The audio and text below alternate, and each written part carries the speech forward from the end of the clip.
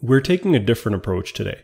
This video is not necessarily about the game of squash. Rather, it's about the game of life, using a sport that brings us all together. Dessouky stops asking for a let, possibly a stroke. Farag looks at the referee in disbelief, likely thinking, "What is this? It's a no-let." Farag, on the other hand, looks at the referee in disbelief, thinking, "Why is he taking so long? He's in my way." How is it that two people can have such drastically different perspectives on the same situation? This is a conundrum of life.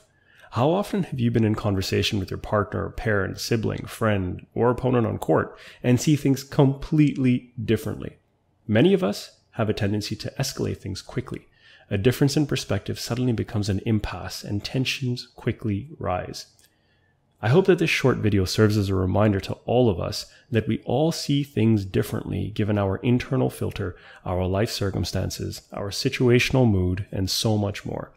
Be kind, be patient, and try your best to empathize with another. Give others the benefit of the doubt whenever possible. Have a lovely day.